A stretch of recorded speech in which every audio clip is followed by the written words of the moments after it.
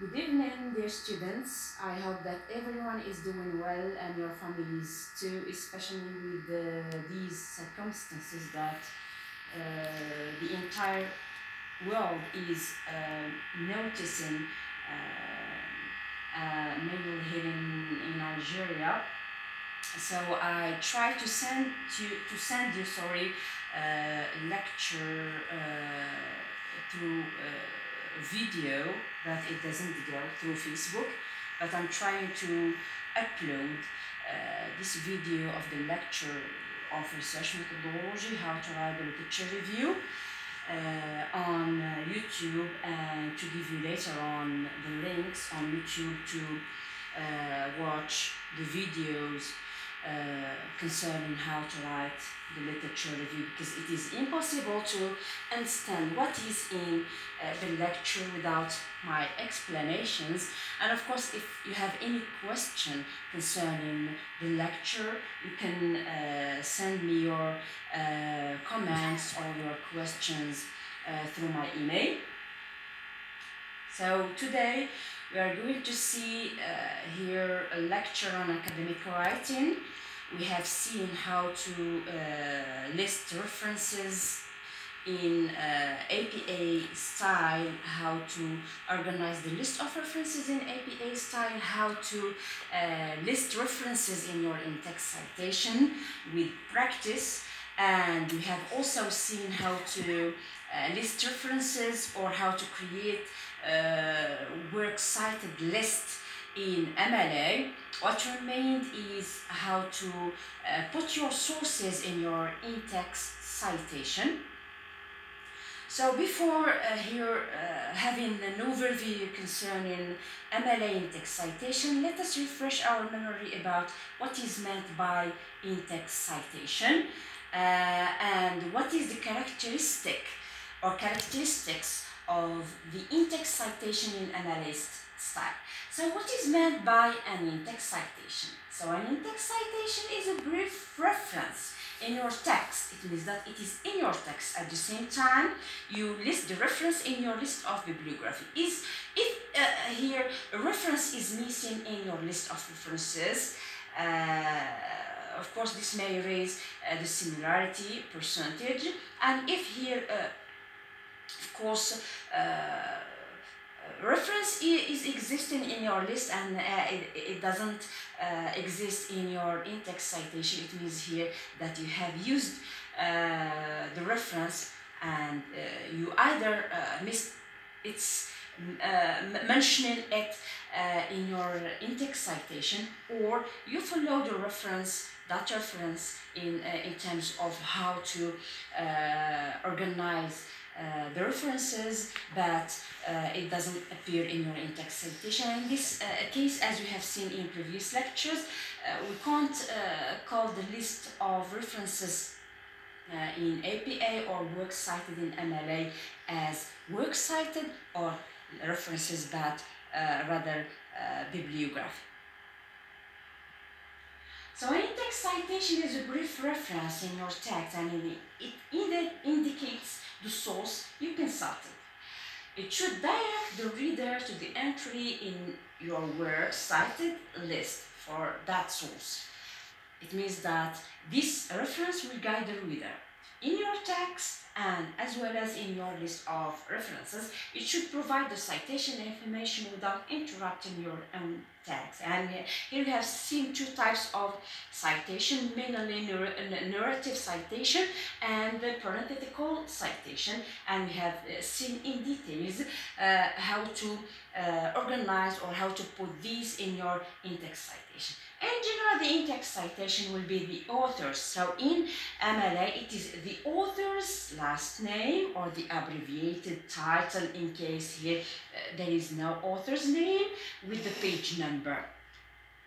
Enclosed in parentheses, it means that the page number, as you can see here, we've got the author and we've got the page number in parentheses, or we've got the author and the page number by the end in parentheses. So this, as you can see here in this, we call it narrative parentheses, narrative citation, citation. It means that you start with the author and you keep here the page number by the end of the quote. And there is another possibility, and so this is also called author prominent. It means that more importance is given to the author rather than the information provided by the author. And we've got here parenthetical citation. It means that both the author and the page number are between parentheses or in parentheses, and this is called parenthetical citation. As you can see here, we've got only the author with the page number without a comma between the author and the page number. And there is here the possibility of paraphrasing, as you can see here. And here there is another possibility. You can put the author by the very beginning and the page number by the end, or you put the author then plus the page number. So this is correct in MLA, but in APA, since you are paraphrasing, just the author and the year of publication, and there is no page number. So we have here to pay attention in APA. In APA, when you are paraphrasing, there is no existence of page number. You should provide just the author and date of publication without page number. As you can see here, so this is the reference from where we have taken these quotes. So we've got William Wordsworth, and as you can see here, we've got the place of edition, and we've got or the house of edition plus the date. And in here we present three possibilities, as we have seen in previous lectures. Three possibilities how to place your quote, how to place the author plus the page number. So as you can see here, we've got the quote, then just after the quote you've got the author with the page, and it should be separated by a comma here, and you finish your sentence or the rest of the sentence. We've got also this possibility, and this is called a narrative citation, as you can see here. And the last one, you can use it in the form of what? In the form of question, as you can see here. So there are many possibilities to place your quotes within your in-text. Now we move on how to format long quotes in MLA. So for long quotes that are more than 4 lines, we have seen in APA that we should count words to put longer quotes, or what we call in academic writing block quotes. But in MLA it is not. In MLA we have to count lines. So 4 lines, you should place your quote as block quote, not as short quote. And when it comes to the formatting issue, how to place it, so it should be indented ½ inch from the left margin. So it is the same like in MLA, in APA, sorry. So you should here indent the whole quote ½ inch from the left margin, maintaining what? Double spacing. So we have seen that you should double space the whole dissertation, including even block quotes, as you can see here. And here we have below that is called the parenthetical citation, putting the author by the end of the quote. In case when you've got 2 quotes within taken, or 2 quotes taken as a block quote, as you can see here. So all the quotes should be here indented ½ inch from the left margin. But in case, and of course to show that these 2 quotes here, that the first quote ends here and you start a new quote, you should indent more, both quotes in more than ½ inch. It means that the first line from each part of the quote should be indented with ½ inch in comparison to the whole, as you can see, the whole passage. in here. And of course you put either the author, but when it comes to here placing page number, we can't place the page number here and then here, since it is one quote and it is a block quote. So we place it by the end. So, briefly speaking, when citing 2 or more paragraphs, use block quotation format, even if the passage from the paragraphs is less than 4 lines. As you can see here, the first is less than 4 lines and the second is also less than 4 lines. But they form what? When we count all the lines, they form what? They form a block quote. If you cite more than 1 paragraph, the first line of the second paragraph should be indented an extra ½ inch to denote a new paragraph. You should show that this is a new paragraph and this is also a new paragraph. So this passage is taken from MLA Guide, page 94. We move on to adding a word or sentence put in for what? To put emphasis. Okay? So, Shaw admitted, nothing can extinguish my interest in Shakespeare. So what is meant by sick? And we have seen that. The second one, Lincoln specially advocated the government for people. Emphasis added. So what should we add to emphasize? So here when we use sick, of course, when we here delete a part.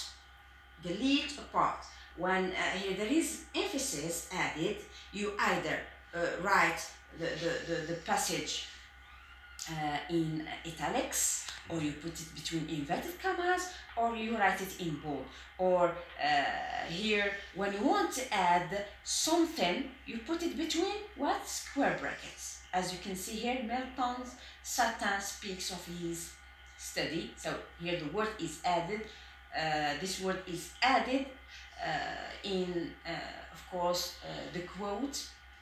For what? For to emphasize or to attract the reader, and it should be put between square brackets and not between parentheses. So this is also taken from MLA page 101.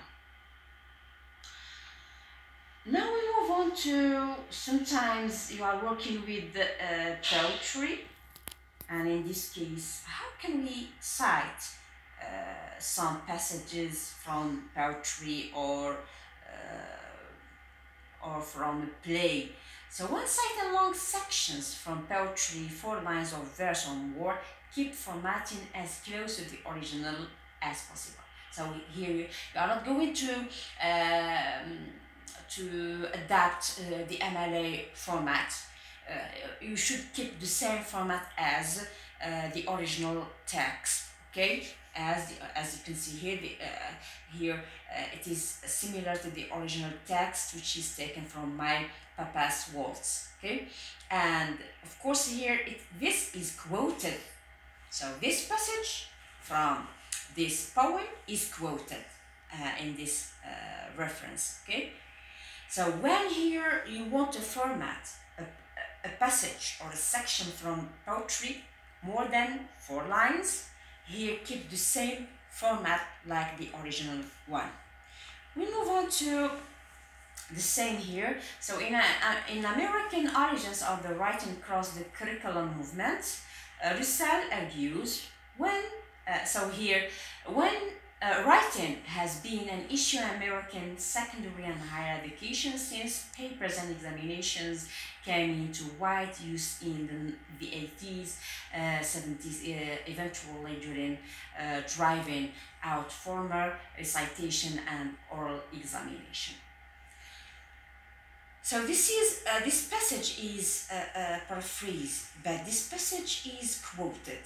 Okay, so when you quote here long passage, you indent more 5 inch or what we call ½ inch. Okay, and you put what? You put you put the page number.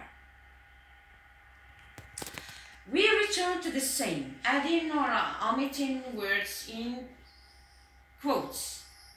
So if you add a word or words in quotation, you should put brackets and not, as I said, here parentheses around the word that you have added, as we have seen in this example. Okay, so we use what? We use brackets and not parentheses. For what reason? To indicate they are not part of the original text. You have added something, put it between square brackets. When the reader sees that, here in this case, he will know that you have added something to the original text, and what is between square brackets is what is added to the original text. If you omit a word or words from a quote, we use what? We use, of course, ellipses. As you can see here, you use ellipses to denote that I have deleted a passage, word, a sentence, a paragraph, and even a page from the quote, as you can see here. In an essay on urban legends, as you can see here, so here this denotes that the author deleted the passage from this quote, as you can see. When it comes to deleting some passages from a poem, or just a passage or line from the poem, so you put ellipses like this, and you carry on your sometimes you are going to, as you can see here, so it is page 22, then page 24, then page 28 to 30. It means that here the writer dropped many passages or page and even pages to keep just these lines.